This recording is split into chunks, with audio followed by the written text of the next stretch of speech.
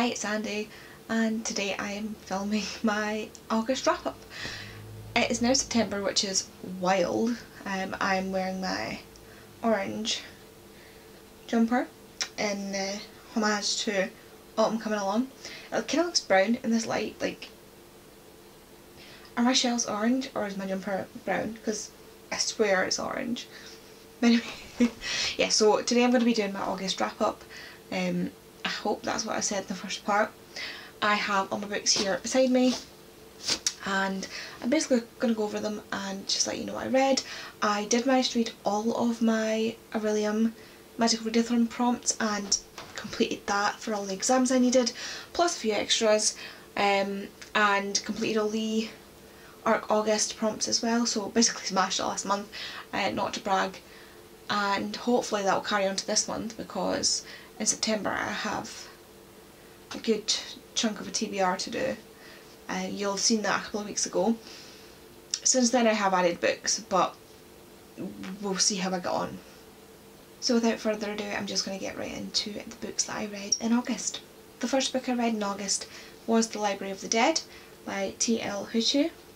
This was definitely not what I was expecting. This is kind of like a young adult. Is it meant to be a horror? I don't know if it's meant to be I don't understand horror, but I'm sure someone said this was meant to be a horror. I may be talking right up my ass, I'm not sure. But basically this follows our main character, Ropa, and she lives in this dystopian futuristic Edinburgh, as in like, it's set in the future, I think, and everything's gone to hell. So she lives in this caravan in a field with her gran and her sister, and she and her gran have these magical abilities that come through her family line. Her sister doesn't appear to have the abilities yet, but her and her gran certainly do, and to her this means that she can talk to ghosts. So she will charge for services. Ghosts will come to her with a message from the family and she will pass it on for a cost because everything's gone to hell and it's the only way she can really make money and you know, providing a service. So when this is all happening, a ghost comes to her and she explains to Ropa that her son has gone missing and she needs her help to find him. Ropa initially says, no, I'm not helping you because you can't pay me, and then her tender heart gets the best of her and she decides to help her, getting herself into trouble in the midst of things. But this ended up being, I was so anxious to read this because I didn't think I was going to like it, and I ended up actually loving it, so I'm really looking forward to the second one. I just need to check and see if it's in paperback because I'm not getting a paperback in a hardback, so I'll wait and see if it's out on paperback and I'll buy it. Definitely recommend.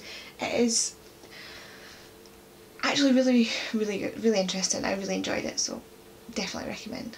Next I read Prince Caspian by C.S. Lewis. This is the fourth in the Chronicles of Narnia. I am basically rereading the Narnia books and this is where I got to. I only read this one this month because I got really behind on my reading, so I didn't pick up another one. So next month I've added The Voyage of the Dawn Treader to my TBR. But yeah, this is just back to Adventures in Narnia. Caspian needs help and the four from the line of the Witch and the Wardrobe are pulled back into the world to help him and help him get his throne back. So yeah, I don't know if this one's very popular. There was a movie made about this one, so it's most likely people know about this one, but basically like humans have taken over Narnia and it's a hellish place and Caspian wants to do better, basically. But his uncle who killed his father is very Hamlet. His uncle who killed his father is now looking after him, and when the Queen has a son, Caspian's life is in danger, so he turns to the old Narnians to help him, and then Peter, Susan, Edmund and Lucy come back and help him get his throne back. The next one was a surprising read that I actually really enjoyed, but I was so scared to read, and that is Battle Royale by Kushin Takami. I think that's how you pronounce it. This book is huge and there are like 40 odd characters, like a ridiculous number of characters in this book, but I actually really enjoyed it. It read so quickly and I couldn't stop thinking about it when I wasn't reading it, so I see that as a great success. Spoops, you pulled out another one. This is something I would definitely recommend to people to read as long as you're not too squeamish. It's not that bad.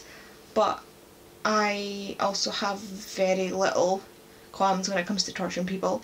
Animals, can't deal with it. People, you know, in books, torture them all you want, do horrible things to them. The closest I've ever gotten to not being able to deal with it was in Outlander, and if you've read Outlander, or is it in Dragonfly and Amber, one of them, you'll understand. But yeah, in this it was basically just a battle royale, what you'd think, put on an island, you need to kill everybody, but then with a twist, and I really liked it. I really enjoyed it, and that little bit at the end made me think there might be a sequel, but I don't think there is, but I think I want one. If you could, that'd be great. The next book I read was The Switch by Beth O'Leary. I really liked this. This is going to be one of my favourite Beth O'Learys from now on. Our two characters, Lena and Eileen, decided to switch places. Lena is working in London and she's in a corporate office and basically burns out, and her gran is living in a small town and kind of almost gets sick of it after everything that's happened with Lena's sister dying and her mum having a mental breakdown, her gran sort of picking up all the pieces. So they decide to switch because Lena wants to get out of London and Eileen wants to find love, but there's only like 5 men in this village and she knows them all and she doesn't want to date any of them, so London gives her a much bigger pull. So they switched their lives and it was just so much better than I thought it could have been. The sense of community that is in here, the way that Lena goes from London where, you know, nobody talks to their neighbours or anything like that, and she comes into this old, sort of like old style village where everybody knows their neighbour's business and there's always that one person that will make sure everybody knows everybody's business, and integrates herself into that community and finds it really rewarding. It's just fantastic. She does great things for this village and it changes her inside as well, and you know, for the good. And then Eileen in London, she starts dating this guy while also chatting to others online, and also begins to pull the neighbours in this sort of block of flats out of their shell, including the older neighbour downstairs who sort of isolated herself, and you know, to Eileen that is the worst thing she could have done, and she decides that she's going to make a community in this place, and she does, and it's beautiful and it's wonderful, and please read this book. The next book I read was another surprising one, and that was The Kingmaker's Daughter by Philippa Gregory. I actually really enjoyed this. I enjoyed this more than I've enjoyed any of the other Philippa Gregory books I've read. This followed Anne Neville and her sister and Richard III, but mainly Anne and Isabel, and you know, throughout her life and how her father's king-making affected his daughters, because he basically married them off to both sides of the fight and then denounced one when it didn't suit him. And basically men are awful, and the women suffer for it. So that's pretty much all Philippa Gregory's books, you know. It shows the triumph of men and how it affects the women, usually negatively. And I really felt for Anne. Anne is the first of the characters in the Cousins War series that I've actually felt bad for. She's the only one I've had any sympathy for. She really truly loved Richard, at least in this book, and she just wanted her son to have a good life. It all just kind of went to hell. So yeah, really good, really surprised. The next book I read as part of the Schwab-along, and that is The Near Witch by V. Schwab. This also has the Ashbourne Boy in it, so I also read The Ashbourne Boy, which is a story within the story, but also before the story. That makes sense. So The Near Witch is about a town where they live basically on a moor, and they're in this little village, and then it's surrounded by the moor, and there used to be witches in this moor until the people decided to get rid of them. So our main character, Lexi, her father used to be on sort of more friendly terms with the two women that are kind of like the only witches that are left, that live on the outskirts and don't do any magic anymore.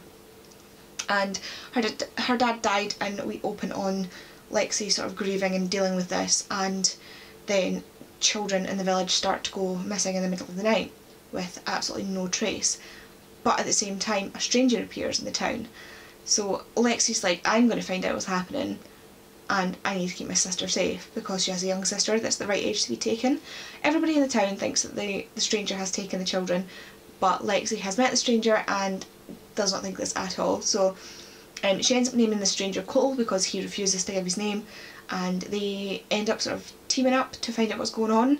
Turns out the near witch, who everybody thought was dead, not quite so dead. I mean, she's dead, but not quite so dead, if you know what I mean. So basically they team up and also have to battle the townspeople who have gone sort of like townspeople and are after Cole because they think he's responsible, even though he's actually trying to help, and because he has magical abilities, he has the ability to sort of help in a way that the townspeople aren't able to help themselves.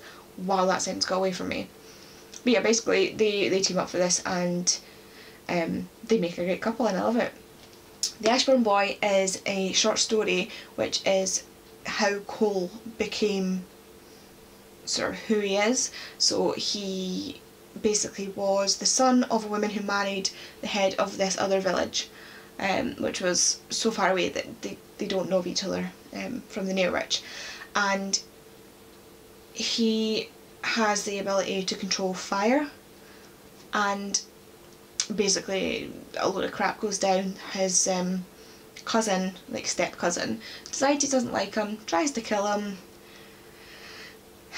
hits the fan, and Cole accidentally burns down the entire village and everybody dies. And then he goes wandering, and that's how he ends up in Near, which is the name of the town in the first book, I should have said. But yeah, really enjoyed that, and really nice to have the second story as well in there. I didn't realise that would be in there, so that added another one to my list of books read. Next was The Lie Tree by Frances Hardinge. This was probably about the only Frances Hardinge book that I could have picked up and actually enjoyed. I kind of liked it, kind of didn't. It was like very, very strange. So it's like set in Victorian, Edwardian, Edwardian times, I'm not quite sure, where Darwin has just released his book on the origin of species, and scientists and clerics alike are having a fight about it. And our main character's dad, Faith, her dad is a reverend or priest or something, but he's also a scientist, and he has been put into sort of shame in society for something he did or said, or well, he faked something. So he's been put in scandal. So they escape to this island where he takes up the rectory. I don't know the terms. He takes up the manse basically in that area, and his daughter discovers that what he actually found was a lie tree, and the lie tree works by being fed lies. So you have to tell the lie tree a lie and then spread that rumour, spread that lie, and the more people it gets to, the bigger the lie, the more people believe it, the bigger the fruit on this lie tree gets, and it will show you something, a truth that matches the lie. So he faked a fossil of an angel, so he sort of stuck some feathers on a fossil of a humanoid, and made people believe, or lied because of the lie tree, to say that he'd found the fossil of an angel. And so what he wanted to get from that was the tree to give him a fruit to prove or to tell the truth as to whether God exists. And he dies in an apparent suicide before this, but Faith says, no, my dad would not commit suicide, he would not do that, absolutely not. She discovers a lie tree and decides to start feeding it lies to find out who killed her dad, and everything just kind of spirals from there. I actually really enjoyed it. Had I known what it was before I picked it up, probably wouldn't have picked it up, but I'm glad I did. So it's really strange, and I honestly don't know whether or not I recommend it, but I know I don't like this sort of time period, so that kind of took me out of it a bit. But I don't know, I liked it, but I'm still confused, if that makes sense. Next is a reread that nobody will be surprised about. and that is Heartstopper Volume 2. I needed a graphic novel for something. This is the only graphic novel that I really like, is Heartstopper, so I read Heartstopper. This is just the second volume. Follows Nick and Charlie. One is a gay boy who's out of school, and one is a bisexual boy who is just discovering that he is attracted to boys as well as girls, and that he is specifically attracted to Charlie. So Nick is the biggest golden retriever boy ever, and Charlie is just the cutest button with a lot of mental health issues. But yeah, I love Alice Oseman's work. Her, you know, comic strips are gorgeous, and this is just a continuation of that. This is free on Webtoons if anybody wants to go and read it and see if they like it, because that's what I did. I did not think I was going to like this. I ended up binging the whole thing on Webtoons and then went and bought these. So if you don't know if you're going to like this, go and read it on Webtoons. If you want, go watch the TV show. They've done a fantastic job, but you know, if I ever give Heartstopper anything less than 5 stars, it's a cry for help and someone's holding me hostage. I know a Heartstopper tattoo, like I love Heartstopper, so this is always going to be 5-star. Next up was Beach Read by Emily Henry. I really enjoyed this. I don't know why I didn't pick this up when I first heard about it. I should have, because I would have really enjoyed it then as well. But no, dragged my feet. But I've got it now, I've read it now, and I really enjoyed it. This I thought was going to be just a fluffy romance, where two rivals, we've got January and Augustus, who likes to be known as Gus, and they are rivals. He writes, you know, the great American novel, literary fiction. He's a bit of a snob about it, and January writes romance, and he thinks, or she thinks that her work is not worth much, when in reality, as you know, since this romance novel we probably know already, he has been pining for her from the moment he met her, but he doesn't really know how to communicate with people and just ends up sounding like a total dick. So a lot of the comments and compliments that he would give her, she thought he was being sarcastic, so had disliked him from the start. And because he criticised her heavily as well, and he explains later on that the reason he criticised her is because he actually thought our work was worth a lot, therefore the criticisms were to help because he thought it was worth helping, which is by the by.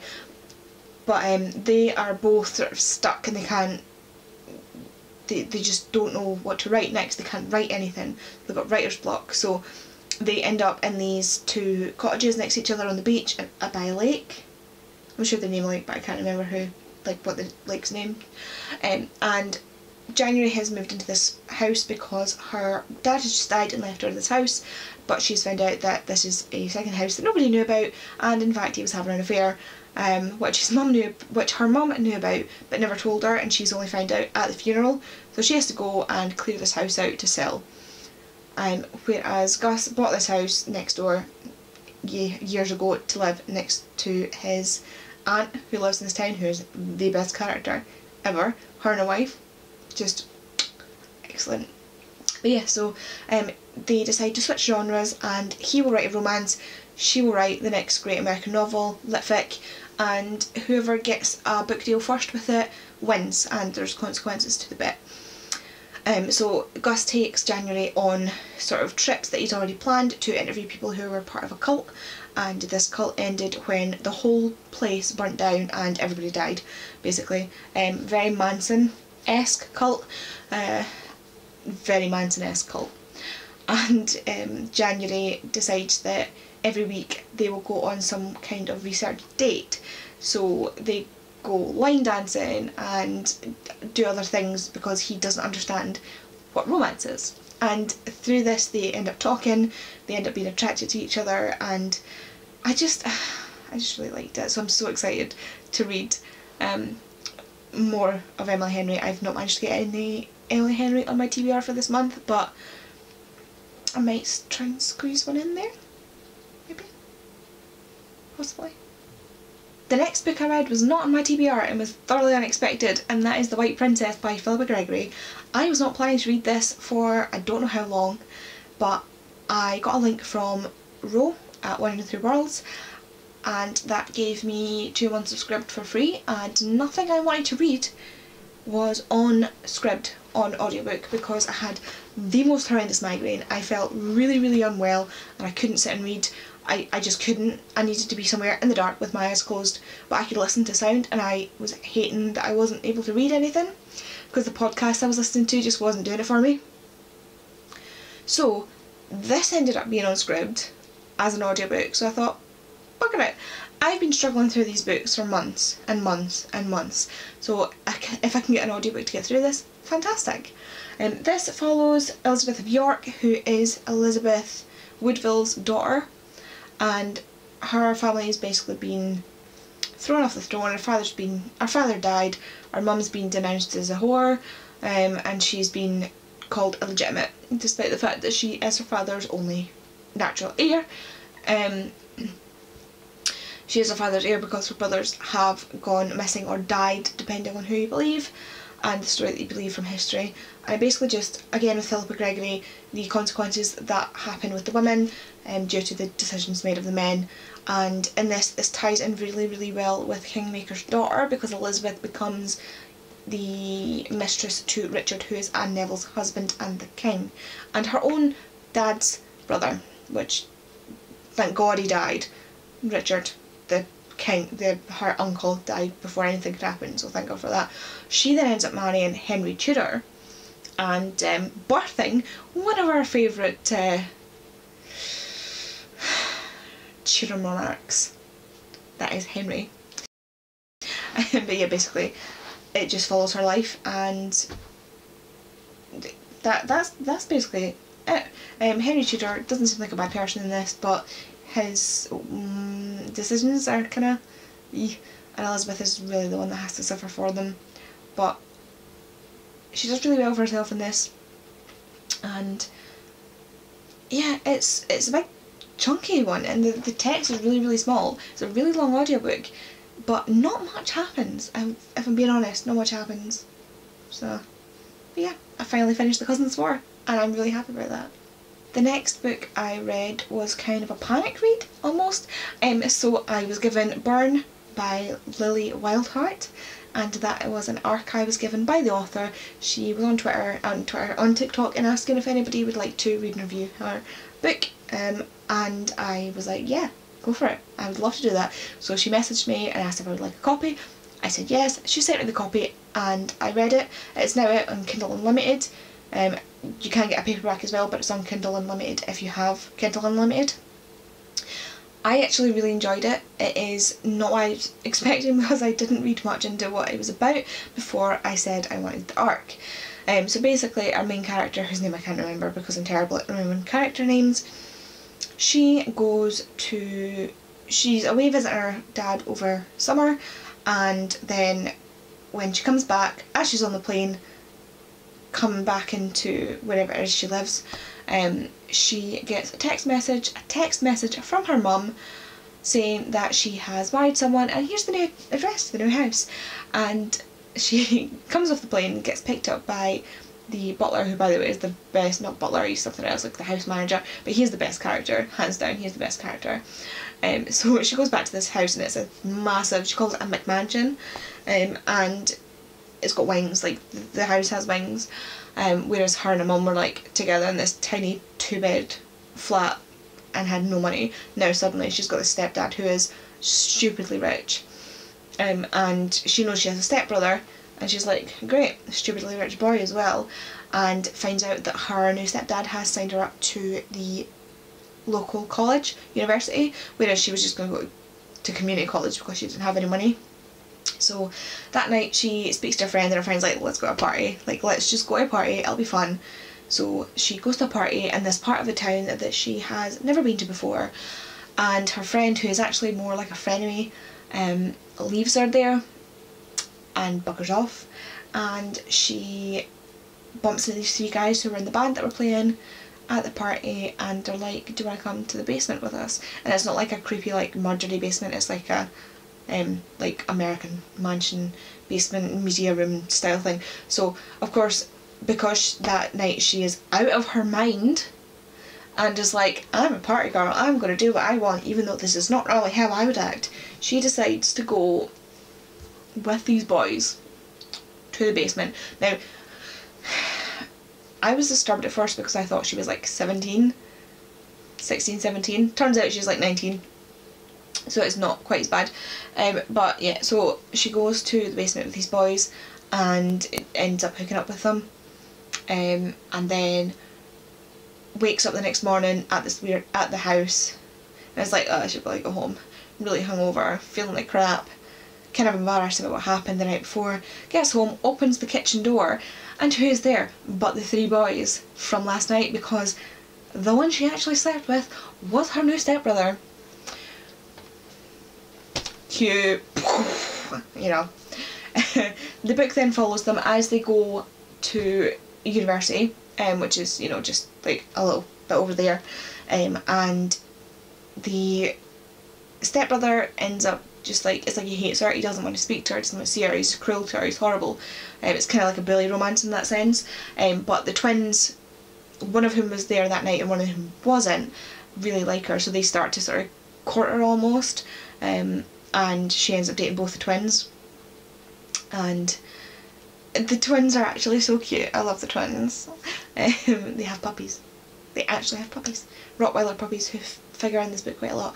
But yeah, basically it is like a bully romance, reverse harem type book, and I actually really enjoyed the character development. Like, it sounds really strange in a book like that, but the character development and the way she portrayed the twins and Cole and then Travis, who's the stepbrother. I can't even remember that, but I can't remember the main character's name. But yeah, the way she depicts those characters and the interactions that they have with other characters made it really interesting. And then there was a twist at the end, and it was like, there's now a murderer on campus and one of her friends has been killed and he's coming after her, and then it ends up a cliffhanger, and the next book's out in November, so it's fine because it will be on Kindle Unlimited and I will read that book in November because I need to know what happened. After the first chunk of this book I was like, what the hell am I reading? Had a meltdown, continued reading, and then it was fine. If you're going to read this, you just need to push through the first bit. It will all make sense, I promise. It will all make sense. Could it have been edited better? Absolutely. Should someone have read that and said to her, maybe we tweak a little bit of it? Absolutely. But just push through it. Push through the first bit. The rest of it will make sense. And if you don't want to read the second one by the end of the first one, I will be surprised. So yeah, please let me know if any of you read this or if it sounds interesting to you, because it is the first arc that I've ever been given. It is my first arc as a booktuber, and I'm really, really happy with that. I'm so, like, I know this must sound so stupid to people who get arcs all the time, but this is my first arc, and I know like NetGalley and stuff like that exist, but to be given an arc by the author, just to me, is massive. So I'm really excited with this, and I hope that maybe somebody will pick it up and it will be a book that you really like. And the last book that I read and slogged through, because by this point in the month I was dead, was The Librarian of Auschwitz by Antonia Cherby, translated by Lilith Thwaites. That was really hard to say. Basically this is a fictionalised version based on the true story of Dita Kraus, who was a 14-year-old girl who was interned at Auschwitz-Birkenau, and she was in Block 31, which was the family camp. It was an experimental camp where they kept families to kind of show people from like the Red Cross and things when they turned up to inspect the camps, be like, oh look, these families are being treated so well, and they just kind of hid all the torture that was happening. So she ended up being part of that, and there was a little bit of resistance in there, obviously, because how can you not be against what was happening in Auschwitz-Birkenau? Anyway, she becomes the librarian of Block 31, and it is up to her to look after and distribute the 6 books that they have managed to smuggle into the camps. It also follows some other characters, some other people that were a massive part of this, and there is a section in the back that tells you what happened to them in the end. But yeah, there's not much else I can say about this. It just follows her time in the camp, and you know, there's talks of Dr. Mengele as well, who was quite possibly the most evil person that I can conceivably think of, like, ever. if you want to know just how evil Dr. Mengele was, then I would recommend reading The Twins of Auschwitz, or Rose Under Fire. The Twins of Auschwitz is about twins who were used in part of Mengele's experiments, because he experimented on twins to see if, you know, keep one as a control and torture the other one, see what happens to the one you've used as a control. He was just the... don't get me started, don't get me started. But yeah, so this has been on my sort of watch list for a while, and I finally got a copy and read it, and I can't say I loved it, because obviously horrible things happen to people, but I always want to learn more about what happened to the people that were put into these camps, and survivor stories are so important, so important, because they are the only people that can truly tell us what happened, and they are all dying out. The people who survived places like Auschwitz, Auschwitz-Birkenau, Ravensbrück, which I cannot say properly, you know, they are now dying because they're all reaching old age. So we need to get these stories down, and need to make sure that we continue to remember what happened so that it doesn't happen again. So that's it, that's everything I read in the month of August. That was 1, 2, 3, 4, 5, 6, 7, 8, 9, 10, 11, 12, 13 books. 13 books I managed to read in August, and I'm really proud of that. It's not my best month by far, but not my worst month by far. It's right bang smack in the middle. So I'm really happy with that. So if you've read anything that I've read and you want to chat to me about it, please do in the comments. If I've made something sound interesting, please let me know, because the reason I started this channel was to talk to people about books. So any book chat, just give it to me in the comments. But yeah, thanks again for watching, and I will see you in another video. Bye.